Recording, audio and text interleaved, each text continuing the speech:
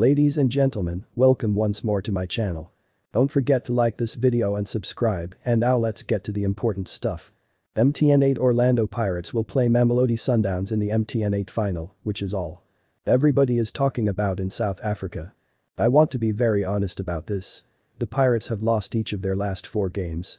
I know that they had a fantastic start to the season with goals flying in from everywhere. They did win their first game up until they began competing in the Champions League, but they had very dismal performances both at home and away. Since then, it feels as though the powerful Pirates ship is sinking.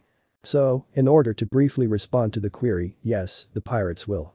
I certainly hope so, but Sundowns is racking up victories left and right, so who knows. And on our channel, we give the truth as it is.